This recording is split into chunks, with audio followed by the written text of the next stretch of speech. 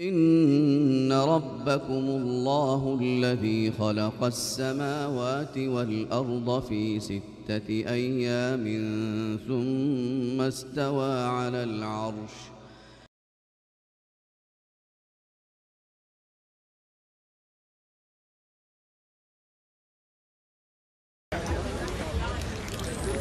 Assalamu alaikum wa rahmatullahi wa barakatuh, brothers and sisters. This is your brother Abdul Hamid from Insight into Islam. We are here today, Brixton station. As usual, we come here to give da'wah every Thursday. This is the brothers, they're selling incense and juice. Yeah, all the brothers there. They're selling different things, and we are here in the da'wah table, mashallah. And this is the Christians giving da'wah live, Brixton. One of the series that I'm starting now, inshallah,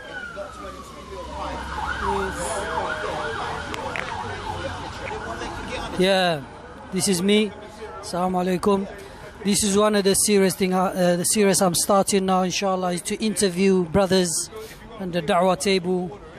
Anyone who comes on the da'wah table, interview them, how they become Muslim, how they became Muslims, and little story. Today we have Abu Layla. MashaAllah, this is Abu Layla. Assalamu alaikum, Abu Layla. Wa alaikum salam wa rahmatullah, ya Abdul Hamid. Ahlan wa sahlan. MashaAllah, this is our brother Abu Layla. Today we're going to interview him about his life, inshallah. MashaAllah, he comes sometimes to help us on the da'wah table as well. So, brother Abu Layla, how are you doing? Alhamdulillah. Everything good? Alhamdulillah, it's a bit cold today, but we're here. I mean, the dawah keeps us warm, you know what I mean? Yeah. Good company, inshallah. That's it. The da'wah, cold, snow, anything. Yeah. This da'wah have to carry on. Yeah. Rain, snow, you see or sunshine, man. People walking, they don't know nothing about Islam, so it's our duty to, to spread the religion. So, my brother, my first question for you is, tell us a little bit about yourself first. Yes, I became a Muslim. Your name? Oh, my name is Shakur.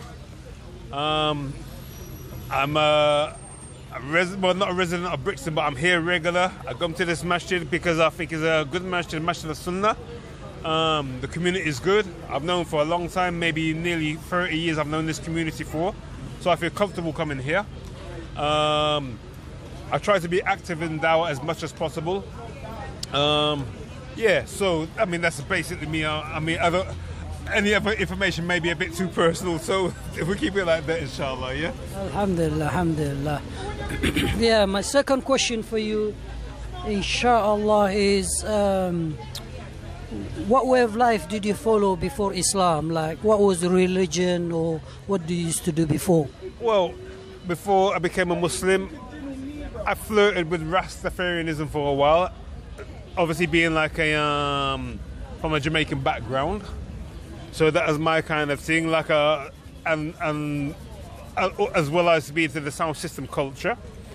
I think nowadays they call it roadman. But I used to be one of those kind of thing, But I mean, so like it's like a ragamuffin. I think they call them ragamuffin back in the days. You know what I mean? So that kind of thing I was on. Always believed in God as well. So I've always had that kind of basis.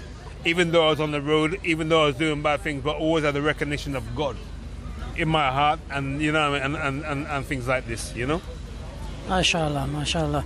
So, how did you?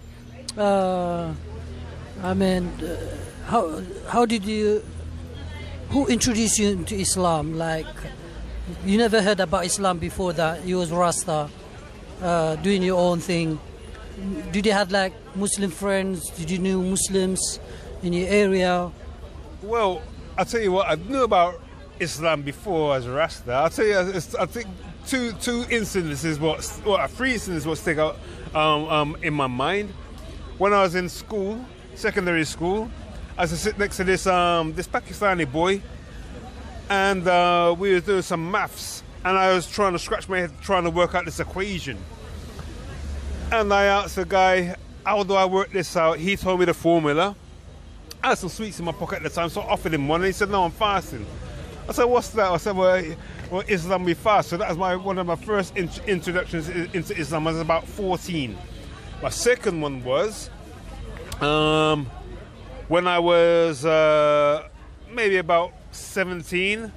I was in some nightclub when a DJ, he was talking about, he said about the Rastas, they worship Selassie, the Christians worship Jehovah, and the Muslims worship Allah. Now I thought to myself, Allah?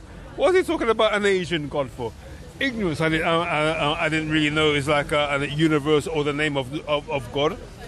And the third time was, actually the third time evades me now. It'll come back to me maybe later on in the interview. But there's 3 instances where I was like reminded, or like some Islam came up to the forefront, and it kind of sparked something, even though I was unaware of it at the time.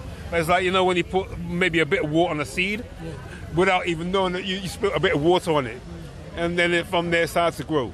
Yeah, mashallah. You see, I mean, this is something that I was just thinking when you were saying that as well, mashallah. This is about da'wah, like, you know, everyone can give da'wah by, like, maybe someone can just give you a leaflet or say something, small thing like as you said, the Pakistani guy who said like, I'm fasting. Yeah. This is like even small things like that when you say, you know, makes people think like, oh, what is this?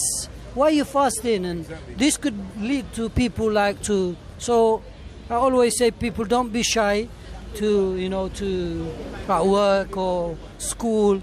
Just do whatever you can. Just tell them something about Islam. That might be the you know, to open the door for them to read more about Islam and stuff. So from that now, when did you actually start looking into Islam and stuff like that? I started to look into Islam, I think, around about the first Gulf War, properly. Yeah, and I was, like I say, I was at the time I was living in Oxford, and I think around about that time when the first Gulf War was on, there was a bit like a sort of just short stuff, and I was about to pick up some contraband. I say no more. So I had to travel from Oxford to Reading. On my way to the train station in Oxford, there's some Muslims giving out leaflets or booklets, and one of them was called The True Message of Jesus. So I thought, let me read that, because like I say, bearing in mind, I always believed in God. You know what I mean? So I took the booklets, and read it on the train. I thought to myself, gosh, this makes a lot of sense, man. I never really, because as we told, those who have grown up in a Western society, and mainly Christian-dominated society, we're told about Jesus being Son of God or God, and so forth and so on. But this spoke about Jesus in a totally different light, as being like a messenger of God, and being no more than a messenger and not the Son of God and not God. And it just made a lot of sense to me, and I thought, wow. So that was another catalyst of me, like, you know what I mean? So it was like like stage, but that was one of the main ones. What made me actually go a bit more serious into Islam and investigate a little bit more. Okay, mashallah. You see, this is the same thing I said, you know, the leaflets, the reading, and introducing people into Islam. You know, this is one of the reasons I want to do these videos, so that it's not like just to listen to people's stories, but where it starts and how you end up becoming Muslim.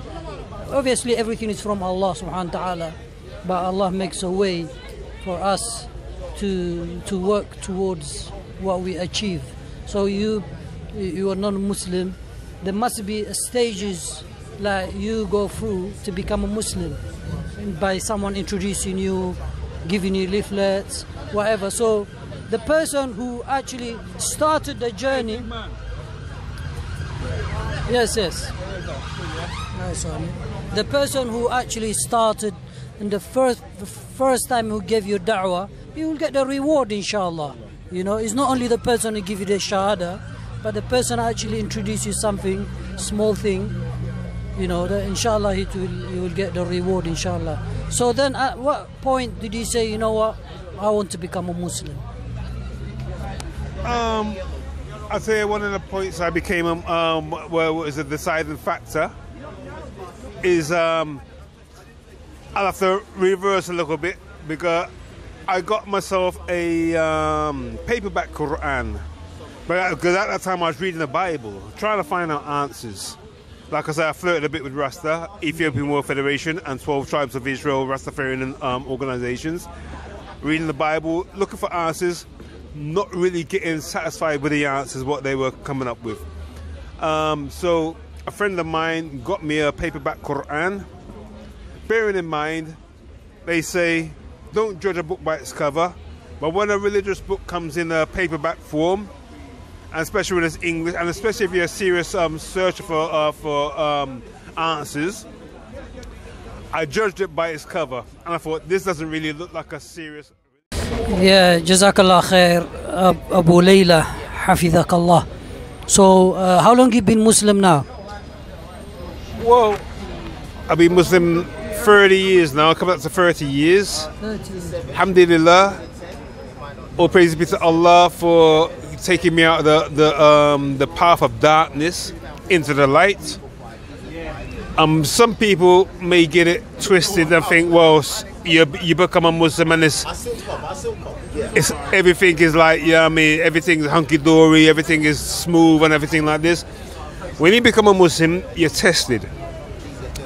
And the Aqidah of Ahl Sunnah wal Jama'ah is that your Iman or your faith goes up and sometimes it decreases. And from you recognize that, then you know what I mean, then you tend to deal with the low points and tend not to get excited with the high points. So it's not a thing of like, you know, that you're walking amongst the angels. Now you become a Muslim. You're tested so much even more. You're tested with poverty. Sometimes you're tested with wealth. Sometimes you're tested with added on family. Sometimes you're tested with the family getting taken away from you. Your health. And so forth and so on. So it's like 30 years I've been a Muslim, and it's a trial and a test. MashaAllah. Jazakallah khair for the interview, for your time. Barakallahu feekum. Inshallah, we'll do more interview of this every week. Inshallah, we'll interview some of the brothers from our community to see how they become Muslims. Barakallahu feekum. Inshallah, support our organization Insight into Islam. This is your brother Abdul Hamid. We'll see you in the next episode, inshallah. Assalamu alaikum wa rahmatullahi wa barakatuh. Wa alaikum assalam wa rahmatullahi wa barakatuh.